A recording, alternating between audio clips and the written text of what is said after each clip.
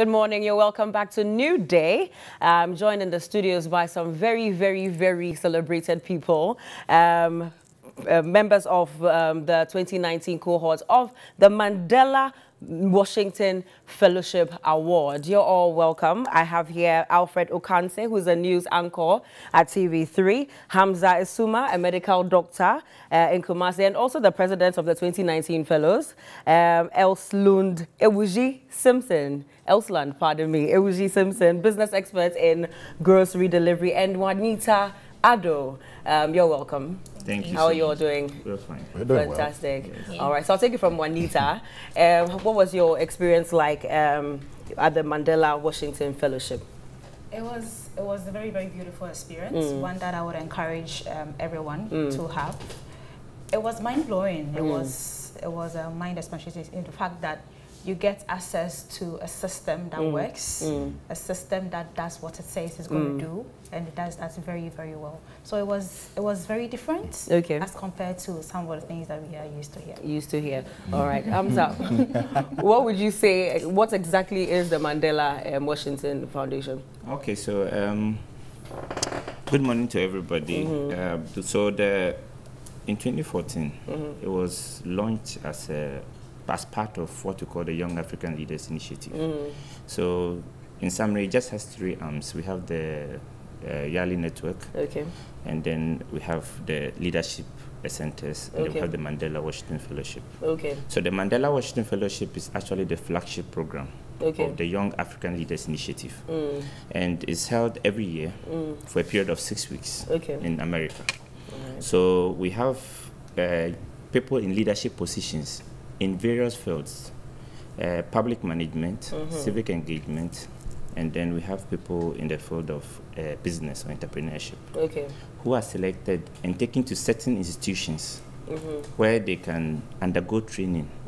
One of the basic training we all go through, regardless of the track you pick up, is the common leadership curriculum, where, because we are all in leadership positions, we are trained proper leadership skills.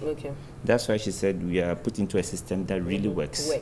And then you are put into situations that you have to figure out as a leader.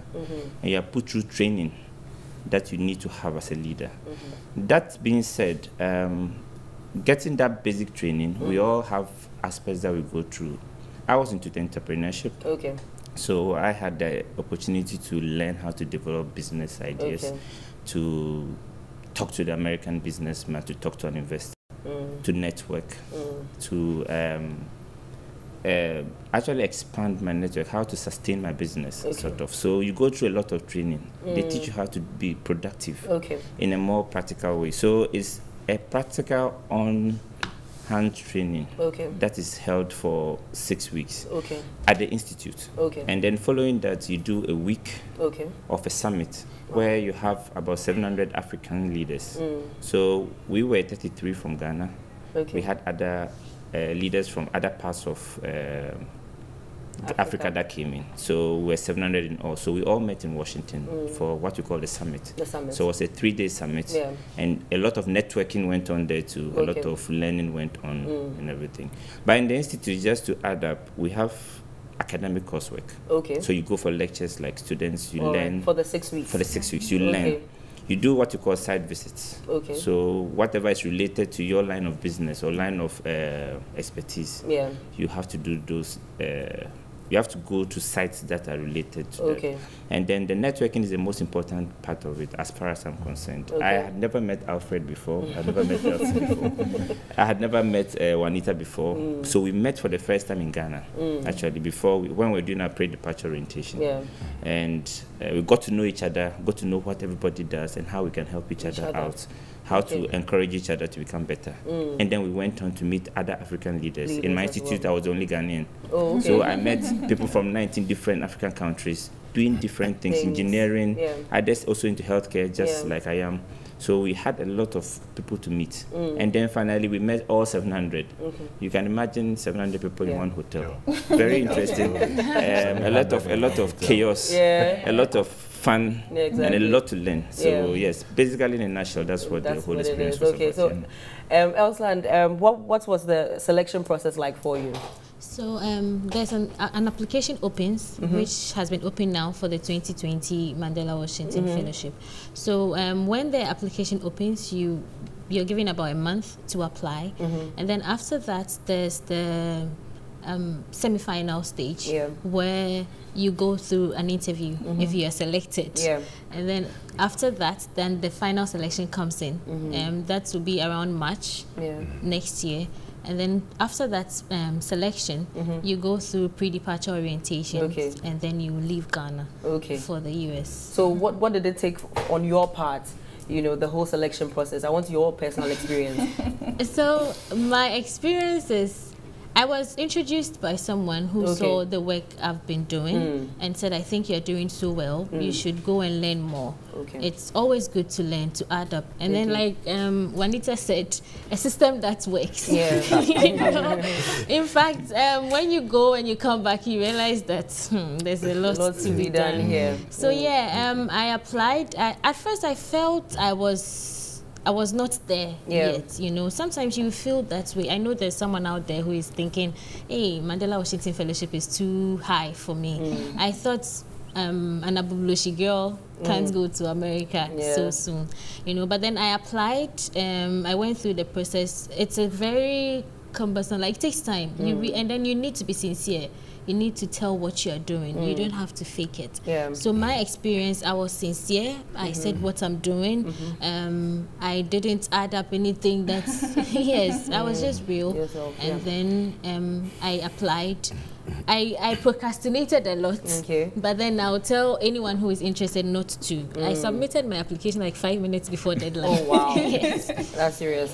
That's very serious. But then I won't advise anyone to do that. So the process was very interesting. It actually made me identify myself, even during the application process, because you realize that there was a part like which was talking about how you've solved a problem, what happened, how did you solve it, and then that was when I actually noticed, oh, I'm really solving a problem, and I've actually grown from how I started my business. So amazing. Yes, it's a very good experience. Even if you apply and you're not selected.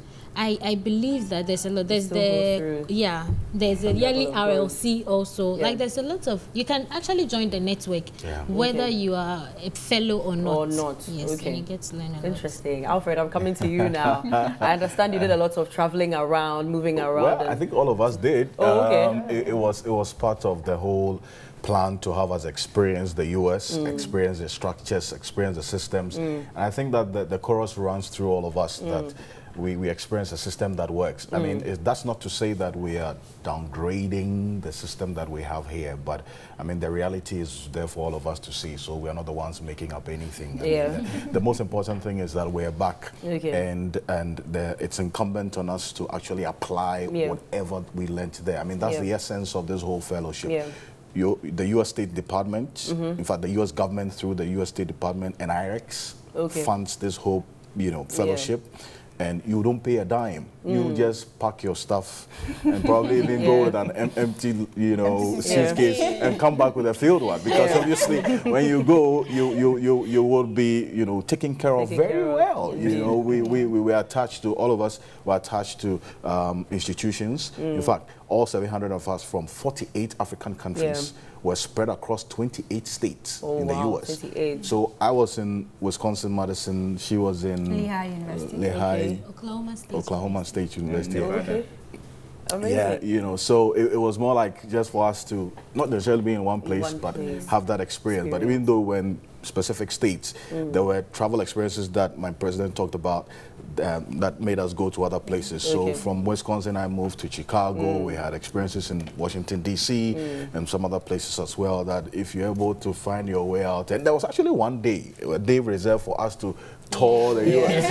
Anywhere you want to go, just go. So indeed, for me, I think the takeaway that all of us would agree with is that it models you, it shapes you, it gives you a new perspective of leadership, of life, and also of volunteerism. Because one of the things that we did was that every week, in fact, a day in a week, we did volunteer work. Where we go to certain institutions. If it's a dining hall, we go and serve. I was in an autism, encouragement center center where, you know, kids with autism and Down syndrome, that's where I used to teach, you know. So, and that's what all of us here are hoping we bring back and encourage young Ghanaians to actually volunteer. And it feeds into patriotism, extremely important to us. Amazing. So not just to join the fellowship, but to actually take advantage of where they are right now to help other people in society. Absolutely. Amazing. Thank you so much, Alfred Okanse, Hamza Suma, Elsland Ewuji Simpson, and Juanita Ado for joining us.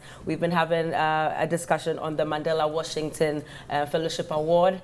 I think we've had a really good one, and I'm actually encouraged to actually join. You should. Maybe next year. Yes. Applications are open, so. They are open, exactly. So applications are open. Hopefully I'll see you there next year. Yes.